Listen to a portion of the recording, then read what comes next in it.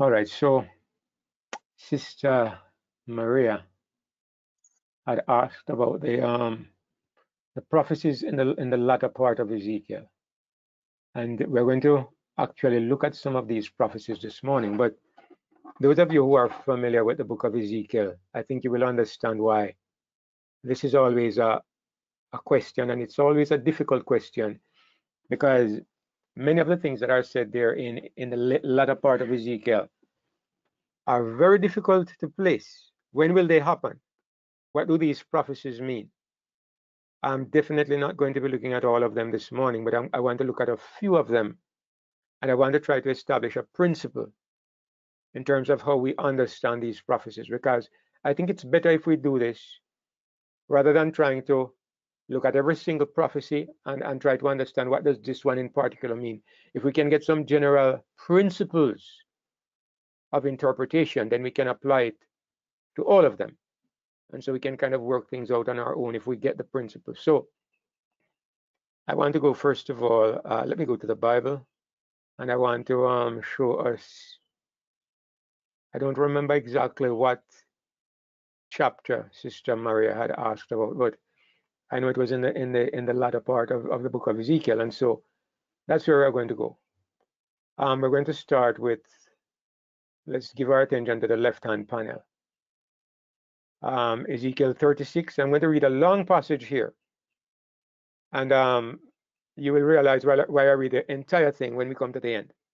But I'd like us all to pay attention as we read, because and what I want you to be asking is, when is this prophecy to be fulfilled, or when was this prophecy fulfilled? As a matter of fact, since it's supposed to be our Sabbath school time, I'm going to be asking some questions, all right?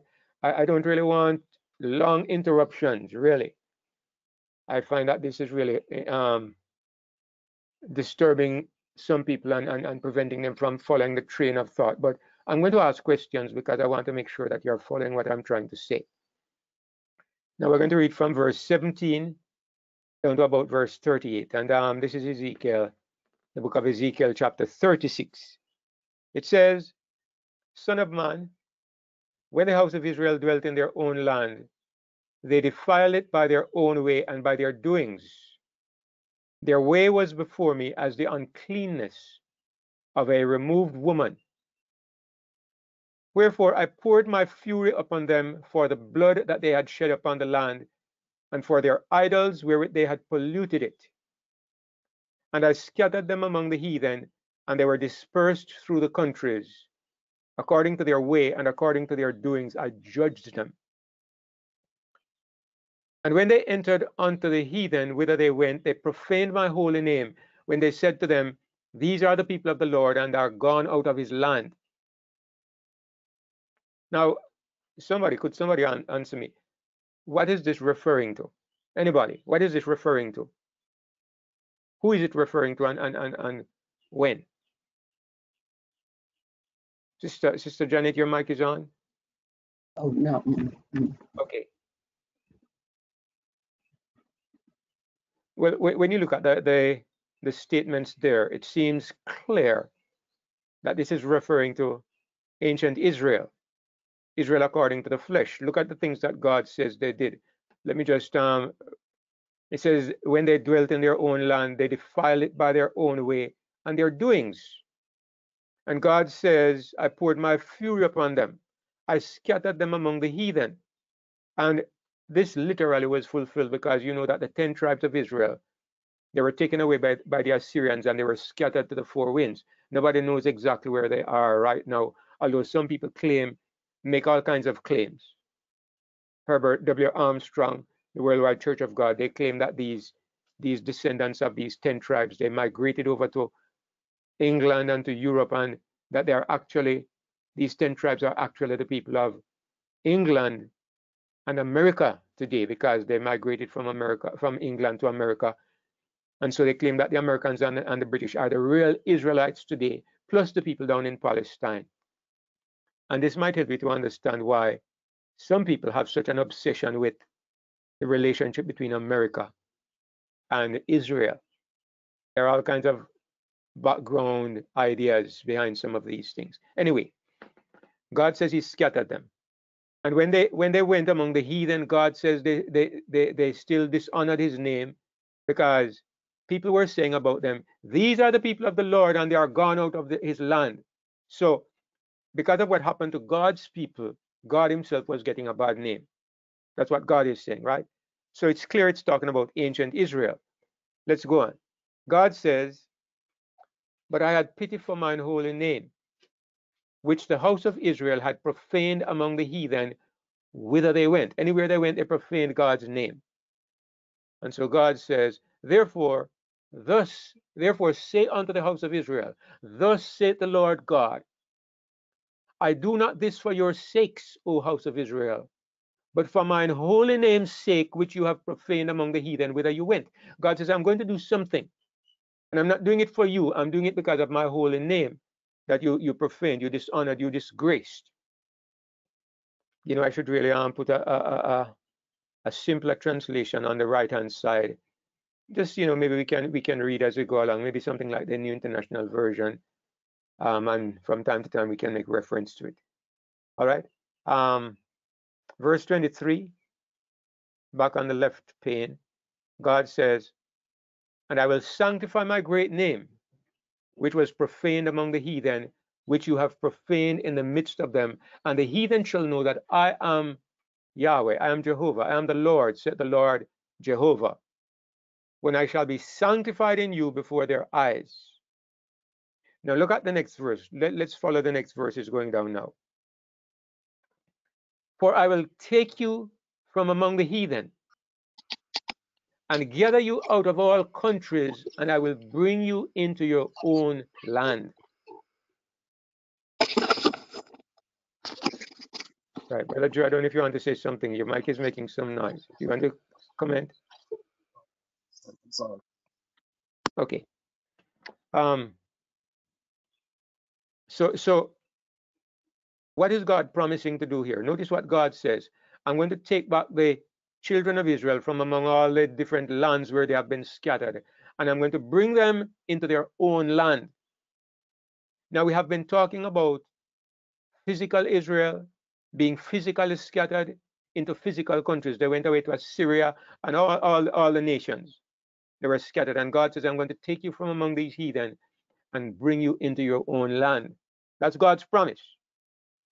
Now look what happens next. Then he says, then I will sprinkle clean water upon you, and you shall be clean from all your filthiness. And from all your idols will I cleanse you. A new heart also will I give you, and a new spirit will I put within you, and I will take away the stony heart out of your flesh, and I will give you a heart of flesh. Let me ask you, did this ever happen to the nation of Israel? Does anybody know of any time that this ever happened to the nation of Israel? No. Brother Bikan, I think it is. Yes, Brother Bikan is bold enough to say no, and I agree with him. And furthermore, I would extend the question by asking, does anybody expect that this prophecy is something that applies to physical Israel? Because it goes on to say in verse 27, and I will put my spirit within you and cause you to walk in my statutes, and you shall keep my judgments and do them. These two verses, 26 and 27, this is a prophecy of what? Somebody help me. New covenant. Thank you, Sister Diane. This is a prophecy of the new covenant. So it seems a bit confusing because God starts out talking about physical Israel, and all of a sudden he jumps to spiritual Israel, and he talks about the problem of physical Israel, and the solution is given to spiritual Israel, not physical Israel. So in the middle of the prophecy, you have to stop thinking physical and you switch to spiritual. Does everybody understand what I just said? Let me put it another way. Is there anybody who does not understand what I just said? Because this is one of the most important principles when it comes to understanding Old Testament prophecy. I have struggled with it for many years, and I've seen people come up with all kinds of confused interpretations because they don't understand this principle. It's all over the Bible, but especially in the Old Testament. And we have discussed this when we were talking about the book of Revelation and the book of Daniel, because it's more clearly illustrated in those two books. But especially the Old Testament prophecies, you have a hard time distinguishing where it jumps from physical Israel to spiritual Israel. Now, of course, if you are a Jew or you're somebody who doesn't believe in the New Testament, you will think that all these prophecies apply to physical Israel. And this is one of the reasons why evangelicals, and I want to emphasize here American evangelicals, because American evangelicals are a unique breed of people.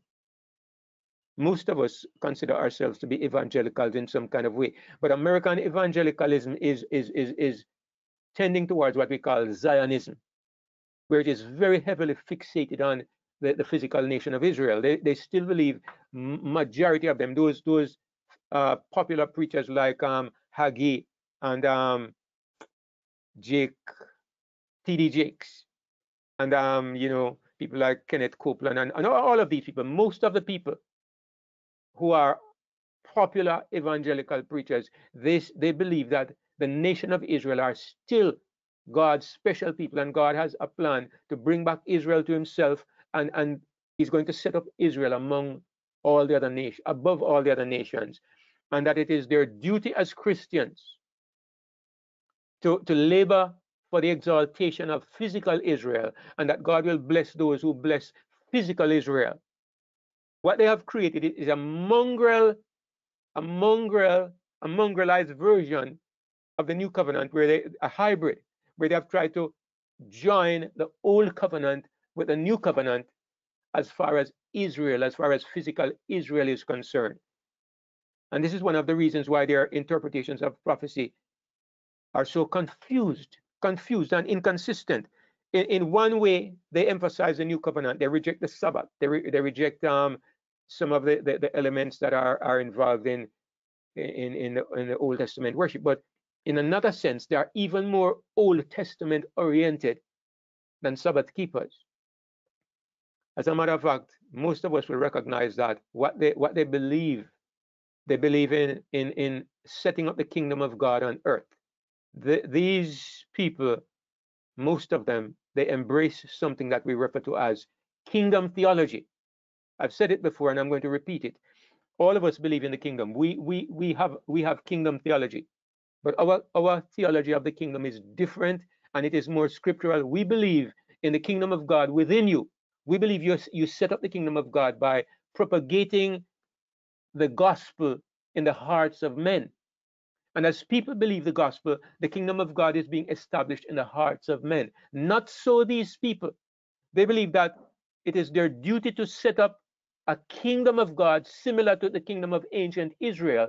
And this is one of the reasons why you see them so involved in politics. Their idea is that America is to become something like ancient Israel was, a kingdom of God, which is governed by a theocracy. And of course, they see themselves as having a major part in this theocracy. And that is why they are so focused on political issues and promoting a certain political perspective. I don't get involved in politics. I don't want to. But you can't. But this is not politics. This is biblical. This is the Bible. This is false interpretation of the Bible, leading to a certain kind of mindset. And this is why, even though it seems like most Christians are supporting one particular political party, I can't do this because I see the dangers in both sides. One party is promoting sin in a certain way, the other party is promoting it in a different way, equally or more dangerous.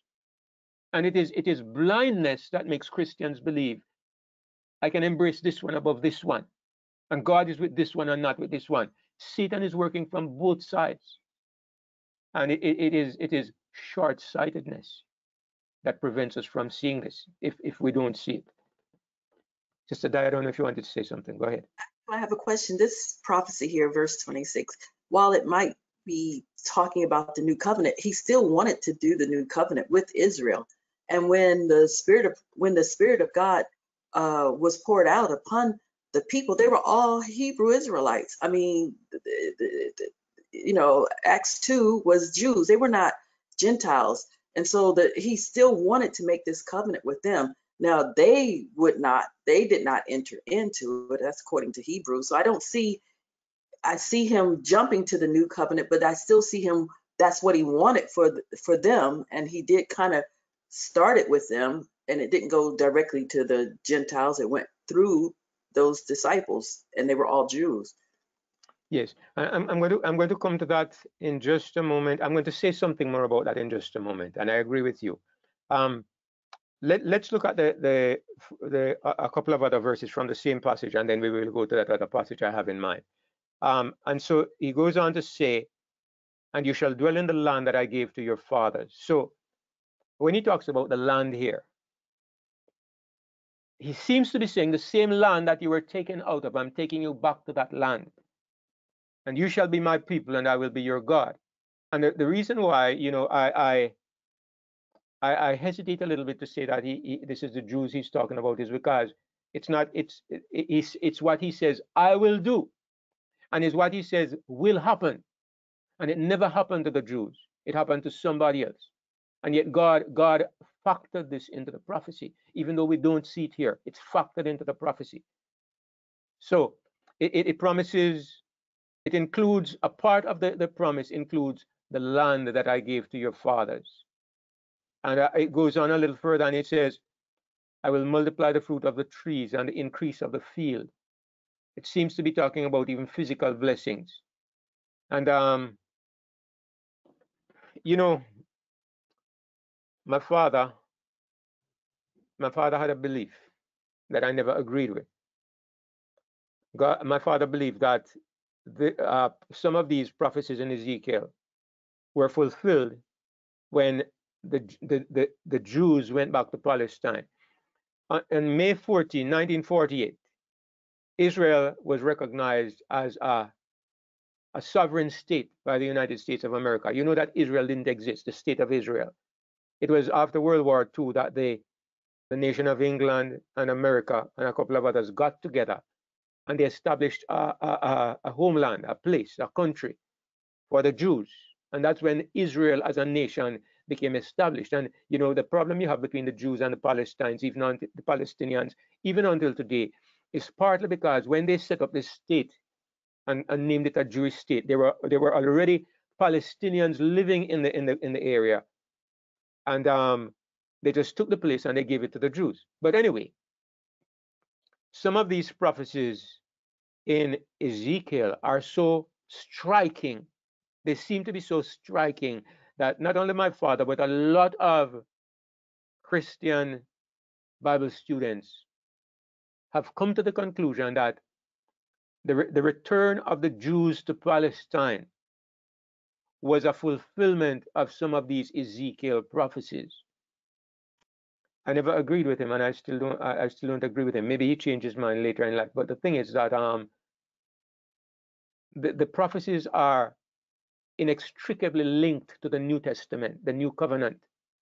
And so you can't say this part applies to physical Israel and it was fulfilled because they have gone back to the land. But the part about sprinkling clean water upon you and you shall be clean from all your sins, these New Testament prophecies apply to the church, but the promise of the land applies to the Jews. You can't say this.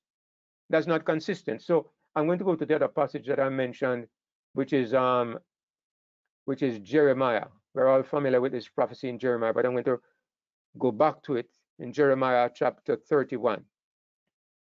Look at what God says. It's a similar prophecy, and but it's worded a little differently. It's from verse 31 down. It says, "Behold, the days come, saith the Lord, that I will make a new covenant with the house of Israel and with the house of Judah." Again, notice, God says this covenant is to be made with who? Two groups of people, the house of Israel, number one, and number two, the house of Judah. And for those of you who don't know, Israel and Judah became two different nations. We say ancient Israel, and they were one people at one point. In the days of Solomon and David and Saul, it was one nation. But after the death of David, after the death of Solomon, when his son Rehoboam became king, there was a rebellion because of the way he treated the people, and the nation actually split into two and became two nations. 10 of the tribes went away under a man named Jeroboam, and they formed the northern kingdom, which was called sometimes Ephraim, and more often it was called Israel. The southern kingdom, which stayed with the descendants of David, the descendants of David continued to rule over the southern kingdom. They were called Judah, and they are the people who became the Jews. So the Jews you see in the New Testament, they are not the 10 tribes, the 12 tribes of Israel. They're just basically the Judah plus Benjamin. Benjamin went with them. Benjamin went with them, and also the Levites went with them. So it was really Judah, Benjamin, and Levi that made up the Jews. There are 10 tribes, Manasseh and Zebulun and Dan and Asher and all the rest of them.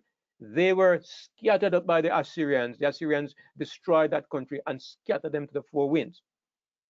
So notice what God says. He says he will make the new covenant with both houses, the house of Israel as well as the house of Judah. And it's very clear that we are here speaking about the Christian people, Christian church, because he goes on to say, not according to the covenant that I made with their fathers in the day that I took them by the hand to bring them out of the land of Egypt, which my covenant they break, although I was an husband unto them, said the Lord. But this shall be the covenant that I will make with the house of Israel after those days, said the Lord. I will put my law in their inward parts and write it in their hearts, and I will be their God, and they shall be my people. Again, notice God says, I will make this covenant with the house of Israel. Now, how do we know that this is not speaking of the literal Jews? Because in the book of Hebrews, the Apostle Paul tells us what this really applies to. Paul interprets it for us. We might study the Bible and come to our own conclusions, but the greatest authorities we have are the New Testament writers, Jesus and the apostles, and I would say Jesus and especially Paul, because Paul was specially taught by Christ to understand the gospel. So these New Testament writers are the people we go to when we try to understand what do these Old Testament prophecies really mean. So look at what Paul says, beginning from verse 7 of Hebrews chapter 8. Look in the right panel, Hebrews chapter 8. For if that first covenant had been faultless, then should no place have been sought for the second. Paul is talking about a first covenant and a second covenant. For finding fault with them, God finds fault with the Jews. He said, behold, the days come, said the Lord, when I will make a new covenant with the house of Israel and with the house of Judah. He's quoting here from the book of Jeremiah that we just read. And he goes on and says, not according to the covenant that I made with their fathers, and so on and so forth. And he goes down to verse 10. For this is the covenant that I will make with the house of Israel. After those days, said the Lord, I will put my laws in their hearts and write them in their minds and write them in their hearts. And I will be to them a God, and they shall be to me a people. And they shall no more teach every man his neighbor and every man his brother, saying, know the Lord, for they shall all know me from the least to the greatest. For I will be merciful to their unrighteousness, and their sins and their iniquities will I remember no more. So Paul is here saying that this is the experience of God's people today. And he was not speaking to Jews in particular. He was speaking to Christians in general, Jews and Gentiles. And he says, in that he saith a new covenant, he has made the first old. Now that which decayeth and waxeth old is ready to vanish away. He's here saying that the old covenant is about to vanish away. It has grown old, and it is rotting away, and it's about to vanish. So God has made a new covenant. So he's saying this new covenant has been made, the prophecy has been fulfilled, and brothers and sisters, the fulfillment was not to physical Israel, but to spiritual Israel. Now let's go back to let's go back to Jeremiah. Look on the left panel. Jeremiah, back to the book of Jeremiah, because I'm interested in what God goes on to say in verses 35 and 36. Look at what God says. Thus saith the Lord, which giveth the sun for a light by day, and the ordinances of the moon and of the stars for a light by night, which divideth the sea when the waves thereof roar. The Lord of hosts is his name. All right, so he establishes that he gave these ordinances and he is Yahweh. He is Jehovah of armies. And look what he says.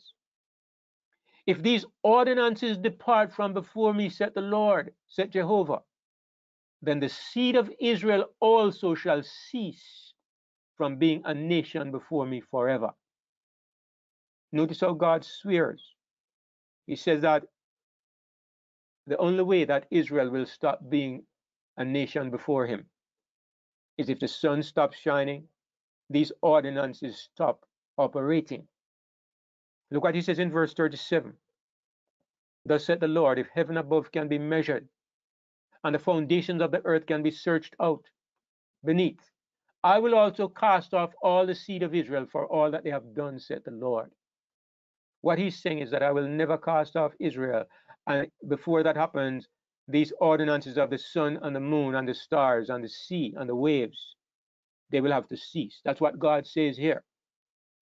So the point is, how could God make statements like this?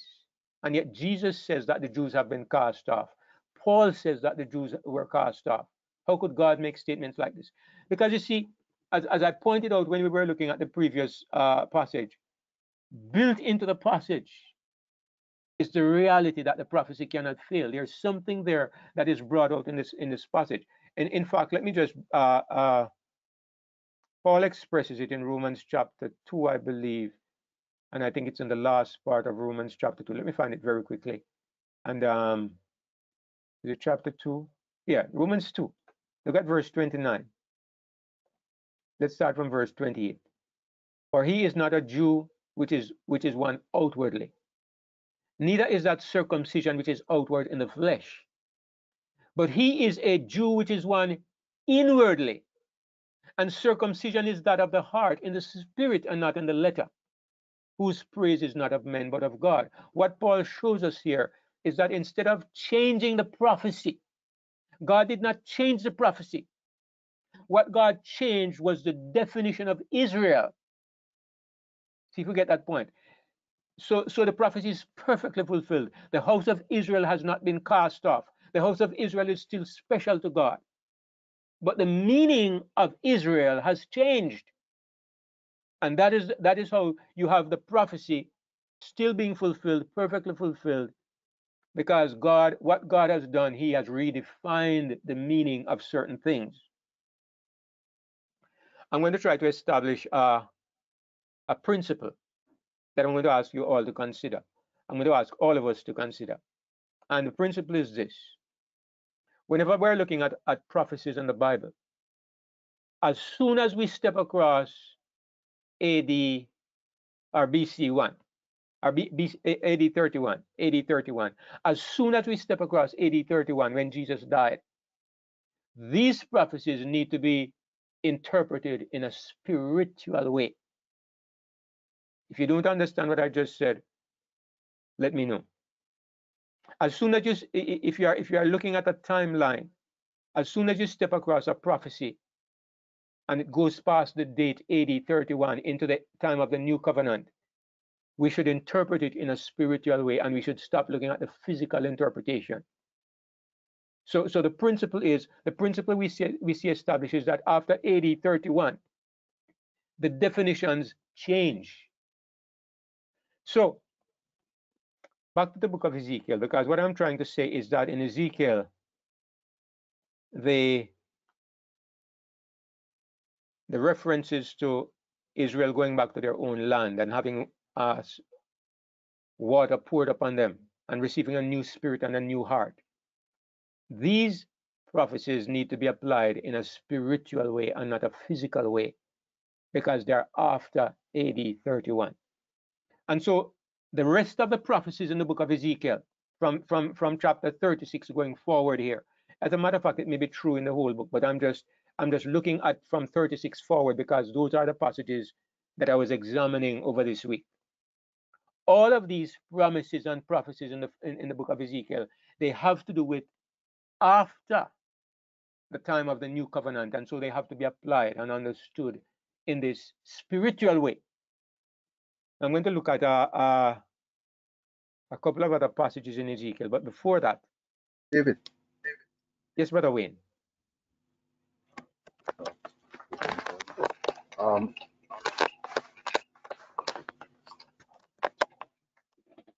Right. I was just thinking that. Just a moment. Sorry.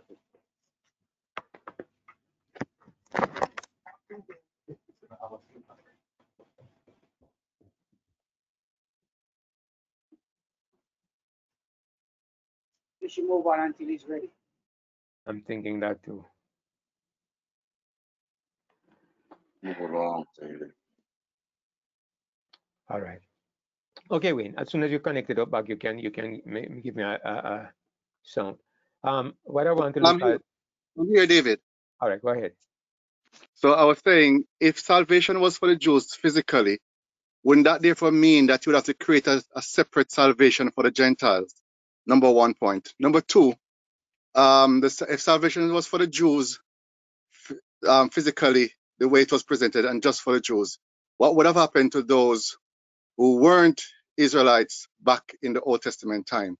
Wasn't there any salvation for them?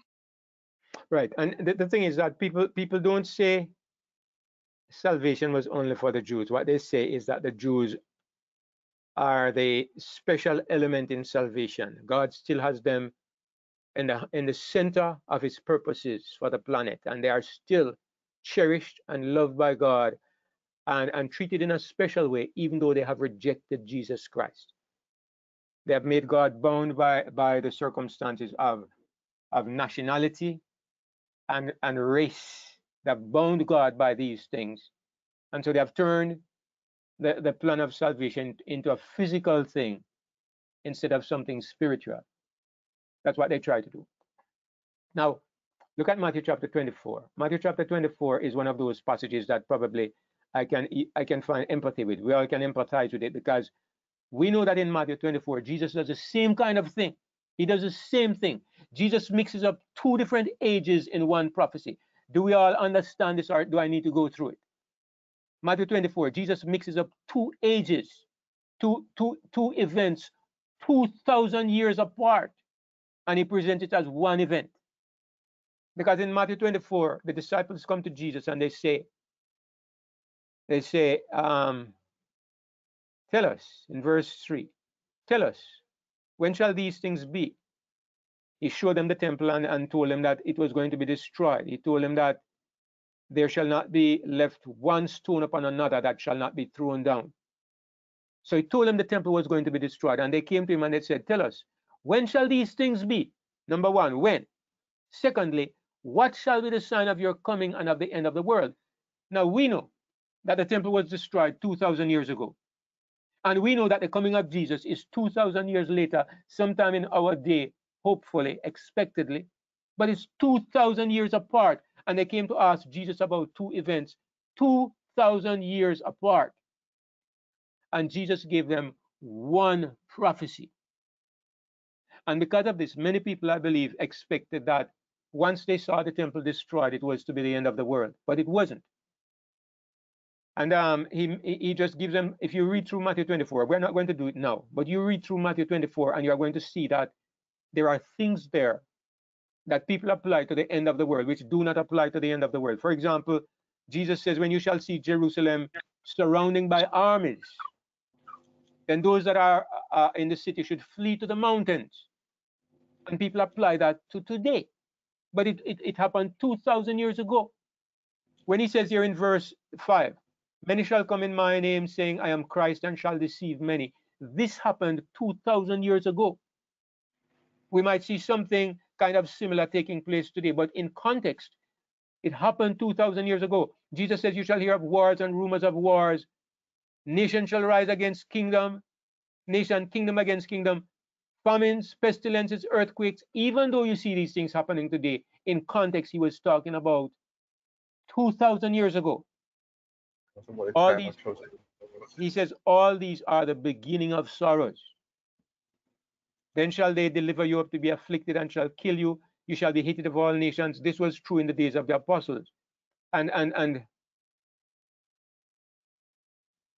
how do we know? Because he goes on to talk about many false prophets shall arise and shall deceive many. In a way, these prophecies had a double application. They have a secondary fulfillment in our day, but they were fulfilled in the days of Jesus. There was this Theudas and there was Judas from Galilee. There were these men who were false Christs and false prophets, and many others rose up claiming to be Christ.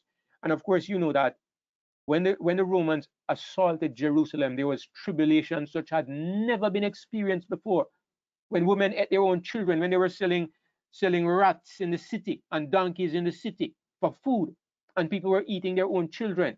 When the Romans slaughtered over 1 million Jews in the final assault, when blood ran in the gutters like water. And so, anyway, I just mentioned Matthew 24 because I wanted us to see that it's a biblical principle. It's not just Ezekiel, it's a biblical principle of mixing two events in one prophecy. Look also at Malachi chapter 4, very familiar prophecy. But it starts out by saying in verse 1, for behold, the day cometh that shall burn as an oven, and all the proud, yea, and all that do wickedly shall be stubble. And the day that cometh shall burn them up, said the Lord of hosts, that it shall leave them neither root nor branch. If I ask you which day is this, you will say it is after the 1,000 years, when God destroys the earth by fire, when he burns up Satan and everything that is wicked. And I would agree with you. And God says, and you shall tread down the wicked, and they shall be ashes under the soles of your feet in the day that I do this, said the Lord of hosts. Verse 3. But look at verse 4. Remember ye the law of Moses my servant, which I commanded unto you in Horeb for all Israel, with the statutes and judgments. Behold, I will send you Elijah the prophet before the coming of the great and dreadful day of the Lord. What is this great and dreadful day of the Lord? See, it says in verse 1, the day cometh that shall burn as an oven. This is the great and dreadful day of the Lord. And look at what he says. I will send you Elijah before this day. So in context, you are looking for Elijah to come sometime before the second coming of Jesus, sometime before the world is destroyed by fire. Look at what Jesus says in Matthew 11, verses 13 and 14. For all the prophets and the law prophesied until John. And if you will receive it, this is Elijah who was for to come.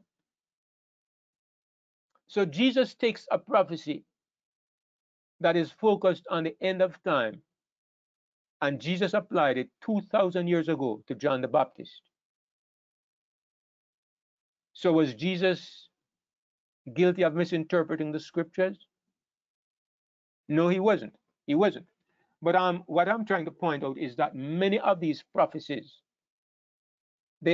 God has designed them in such a way that they have, in some cases, more than one fulfillment, and in some cases, they are two different ages joined together as one in the same prophecy. Many of these prophecies are not as precise and exact as we would like to think. When you come to the book of Revelation and Daniel, those are the places when you look for precision and exactness, every word, every number, every letter. But many of these Old Testament prophecies, they had visions. It was like they went into a trance and they saw images and they spoke of the things they saw.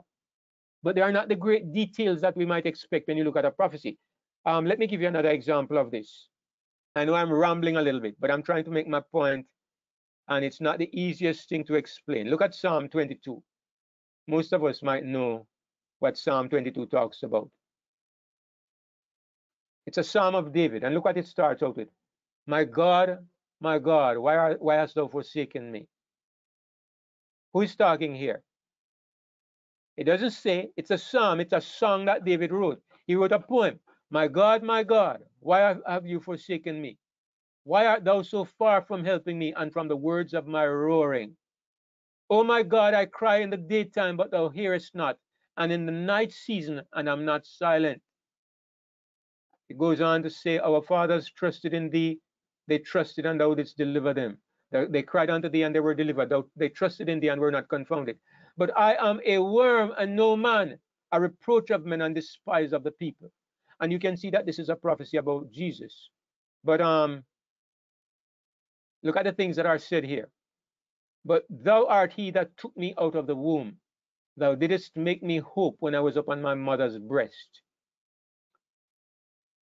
Many bulls have compassed me. Strong bulls of Bashan have beset me round. Where is Bashan? And what is a bull of Bashan?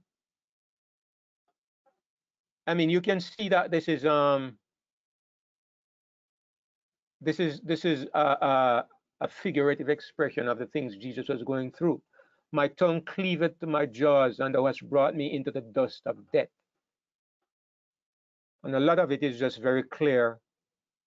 Deliver my soul from the sword, my darling from the power of the dog. Thou hast heard me from the horns of the unicorns. And it goes on. Now it's very clear that this is a prophecy of Jesus, but there are details in the passage that don't apply directly or very clearly to what Jesus is going through. So maybe this is not the best example that I could find, but I just wanted to point out that in these Old Testament prophecies,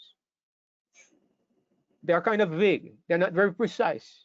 And sometimes you don't even know what they are referring to. So they need to be studied very carefully, and you have to dissect to get exactly what event they are talking about, or whether they are even to be taken literally. Anyway, I'm a little bit off target, but I'm going to go back to Ezekiel, and I'm going to go to another passage in Ezekiel. Back to Ezekiel 37, and I have a few verses to read here. Ezekiel 37. I think this is the passage that Sister Maria specifically asked about. I think this was the one. But look at what it says here. Therefore prophesy and say unto them, thus saith the Lord God, behold, O my people, I will open your graves and cause you to come up out of your graves and bring you into the land of Israel. Now, it seems at first glance that this is talking about the resurrection, because God says, I will open your graves and I will cause you to come out of your graves. But then he says, I will bring you into the land of Israel. So it suggests then, if you are taking it literally, that God is going to resurrect his people and carry them down to Palestine. And that is what some people actually believe. Some people believe this literally. It goes on to say, and you shall know that I am the Lord when I have opened your graves, O my people, and brought you up out of your graves. Then he says, and shall put my spirit in you, and you shall live, and I shall place you in your own land. Then shall you know that I, the Lord, have spoken it and performed it, saith the Lord. The word of the Lord came again unto me, saying, moreover, thou son of man, take thee one stick and write upon it for Judah and for the children of Israel, his companions, the two houses. Then take another stick and write upon it for Joseph, the stick of Ephraim, and for all the house of Israel, his companions, and join them one to another into one stick, and they shall become one in thine hand. And when the children of thy people shall speak unto thee, saying, wilt thou not show us what thou meanest by these? Say unto them, thus saith the Lord God, behold, I will take the stick of Joseph, which is in the hand of Ephraim, and the tribes of Israel his fellows, and I will put them with him, even with the stick of Judah, and make them one stick, and they shall be one in mine hand. And see what God promises to do. This is the point. Behold, I will take the children of Israel from among the heathen whither they are gone, and I will gather them on every side and bring them into their own land. And I will make them one nation in the land upon the mountains of Israel. So it looks like this is talking about 1948 when the Jews went back to Palestine. But look at what the next part says. And one king shall be king to them all. And there shall be no more two nations, neither shall they be divided into two kingdoms any more at all. Neither shall they defile themselves anymore with their idols, nor with their detestable things. This is not true of modern day Israel. And he goes on to say, and David my servant shall be king over them. Who is this referring to? Not David the person. Jesus. Jesus, the seed of David. And they shall all have one shepherd, and they shall also walk in my judgments and observe my statutes and do them. But everything is being said in the context of the Old Testament and how they understood things in the Old Testament. We look at the prophecy, and it's a future prophecy, and we have to take these terms and translate them into New Testament ideas. As Brother Raymond said, David, my servant, is not going to be king over them. It's going to be the New Testament antitype of David, which is Jesus Christ, the seed of David. He's going to be the king. He's going to be the one shepherd. But the scripture says, David, my servant. God says, David, my servant, because he's using old covenant language. So when he talks about the land of Israel, and I will bring back together Israel, we have to take that and translate it into new covenant understanding. Who is Israel in the New Testament? Who are the tribes of Israel in the New Testament? What does it mean to be in your own land in the New Testament? What is the land of God's people under the new covenant? When you're born again. When you are born again, and the land of God's people is Jerusalem, which is above, is the mother of us all. Yes, there's going to be a time when we are in a physical place, but these prophecies are not speaking yet of this. We're going to go a little further in Ezekiel, and we're going to see where it now comes to the literal fulfillment of these prophecies, of some of these prophecies. David. Go ahead, Ian. Romans 4, sorry, Romans 4 and verse 13 speak about Abraham being the father of those who believe by faith, righteousness by faith, and not necessarily through the law. So right there it is telling us that all, and this is, I think the Apostle Paul was addressing the Roman church, which had people in it who were not Jews. Yes, and he was saying that, yeah. And in Romans 11 and Romans 12, or it might be Romans 10, Paul says, they are not all Israel which are of Israel, but in Isaac shall thy seed be called. And Paul makes the point that just because you're born in the nation of Israel doesn't make you an Israelite. God already established the principle that the seed would be called in Isaac, and Isaac is not a child of the flesh, he's a child of faith. So what he means is the true seed of Israel are the children who are of faith. That is Israel. That is the true Israel. Those which are of the flesh, these are not the children. This is a New Testament idea. But at the same time, the prophecies are there in the Old Testament, and you have to take them now, bring them over into our time, and apply them according to those New Testament principles. That's the point.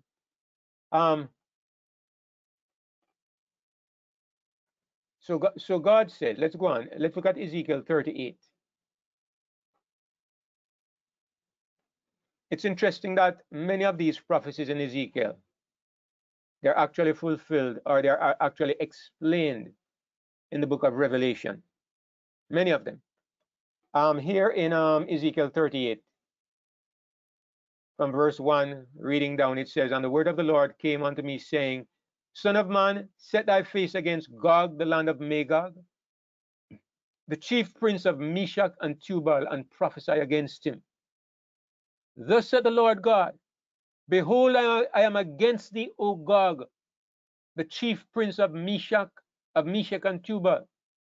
I will turn thee back and put hooks in thy jaws, and I will bring thee forth and all thine army, horses and horsemen, all of them clothed with all sorts of armor, even a great company with bucklers and shields, all of them handling swords. Now, just a minute here. Let me just spend a little time on this. I don't know if you have ever heard the phrase Gog and Magog before, but if you talk to many Christians, they will tell you that Gog and Magog refer to nations to the northeast of Israel. And they will tell you that these nations refer primarily to the Russians and the Chinese, those nations from up that side. And what they believe is that in the end of time, sometime in our time, Russia and the forces from the east are going to attack physical Israel. That's what they believe, okay? And they believe that these are the nations that are called Gog and Magog. And when it says, I will turn thee back and I will put hooks in thy jaws, they believe that this means that God is going to fight against these eastern forces and deliver physical Israel. So this is what the evangelicals by and large believe. So if you want to know some of the background reasons why these evangelicals are so fixated on certain things that are happening in America, this is the background to all of it. A lot of it has to do with Zionism and Israel and their obsession with defending Israel, and they actually see America as some kind of extension of Israel. So they believe God is on their political side. They believe that God is into politics. But look at the verse. Look at the verse. Verse 4. Why on earth would you take a part of the verse literally? Because look at what it says. All thine army, horses and horsemen.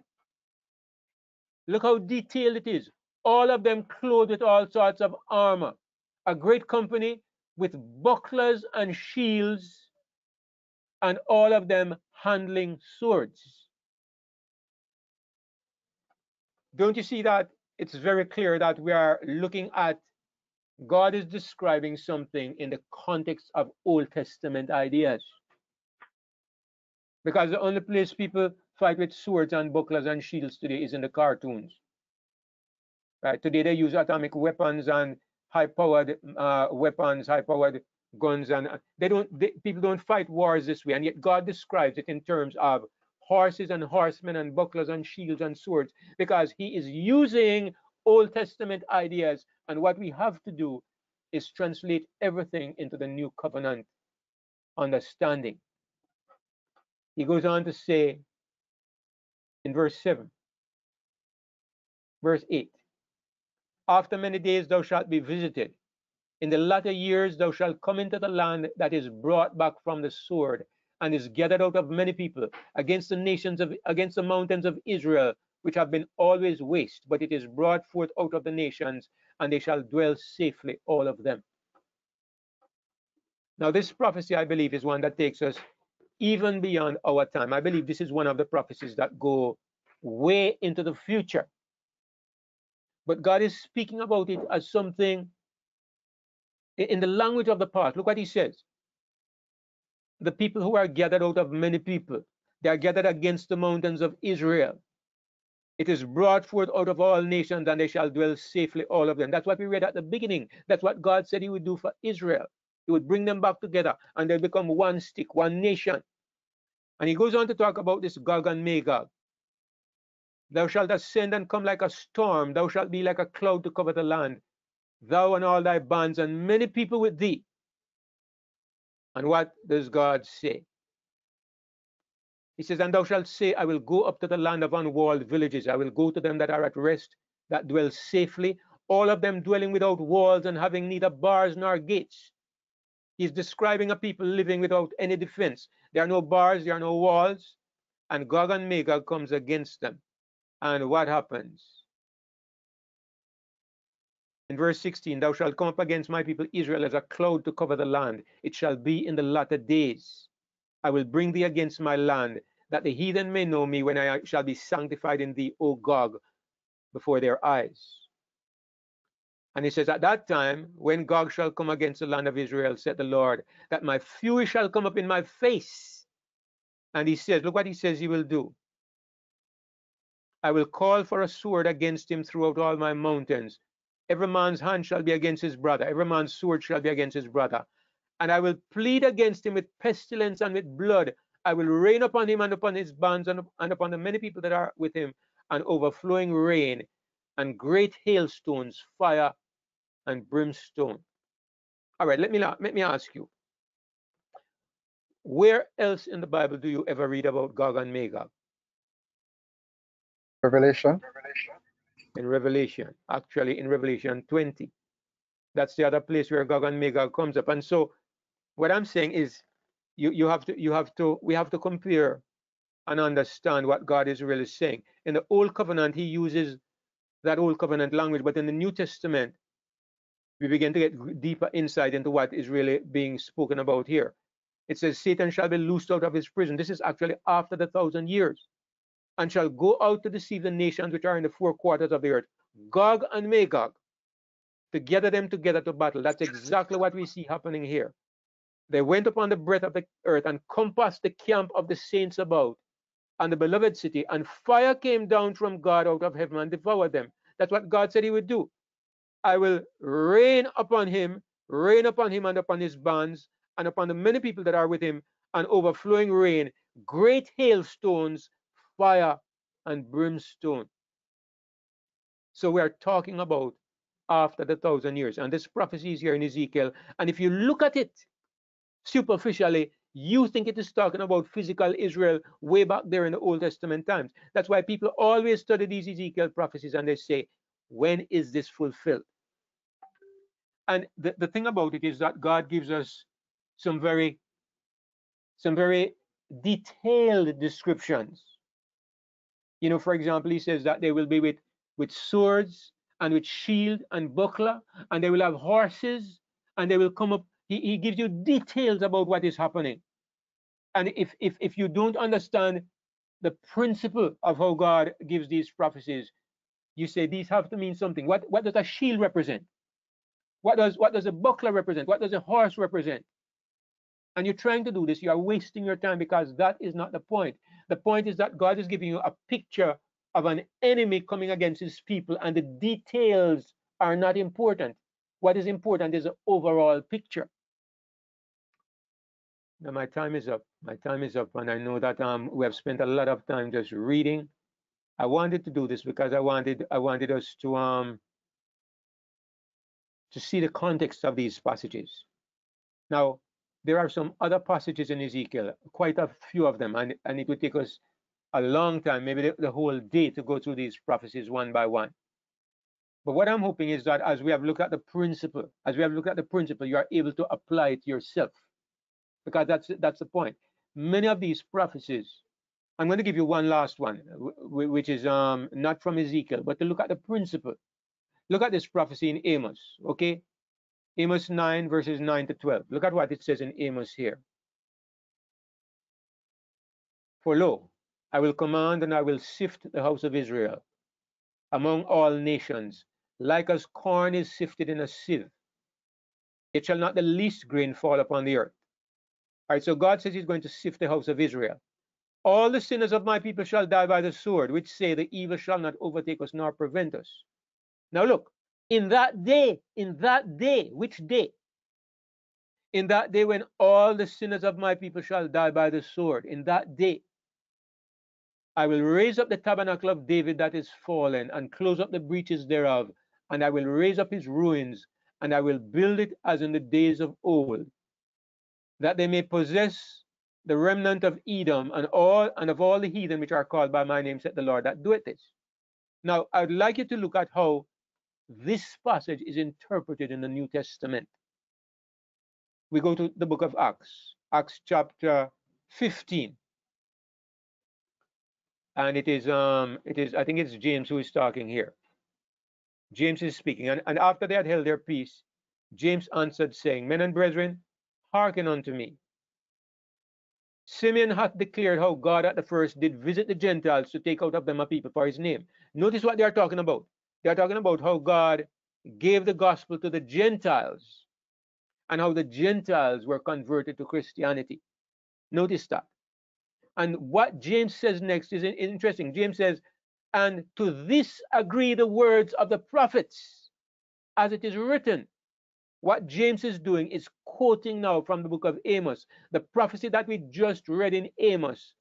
James is applying this prophecy to the converting of the Gentiles. In other words, where God is saying, after this I will return and will build against the tabernacle of David which is fallen down. I will build again the ruins thereof. I will set it up, that the residue of men might seek after the Lord, and all the Gentiles upon whom my name is called, said the Lord who doeth all these things. What did this mean?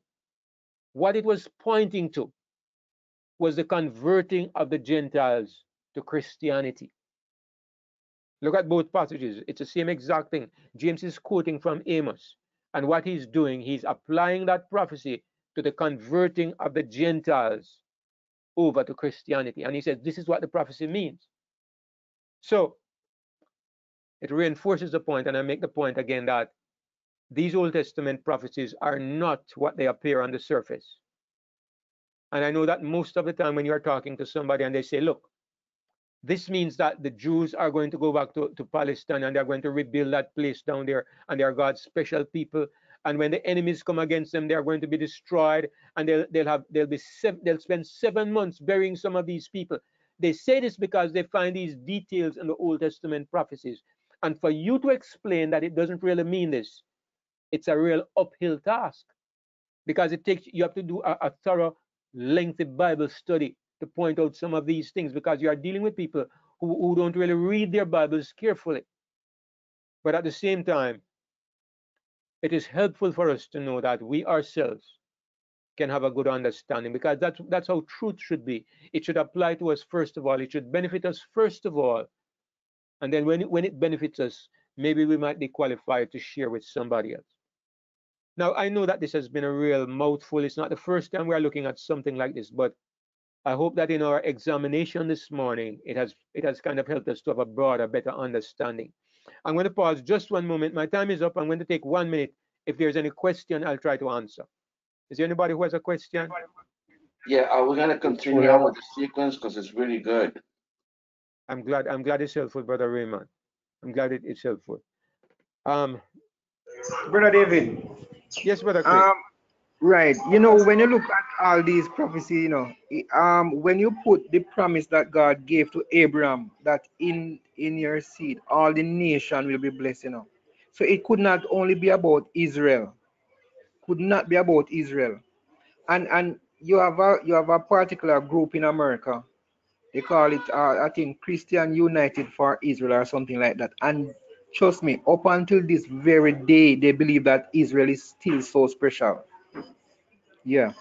Yeah, most of those evangelicals, that's what I was trying to point out. It's a deeply laid foundational misconception in American evangelicalism. That is why what is happening on the political scene is not as superficial as some people think, right? It's not on the surface like many people think. They are concerned about the evils of one party, and they seem to believe that the other party is like God's gift. And if they understand the underlying deceptions that are there, they would not be so confident. But Yes, anyway, yes. all right. Thank you, everyone, for your participation. We're going to close off at this point with prayer, and then I'll hand over to Brother Howard.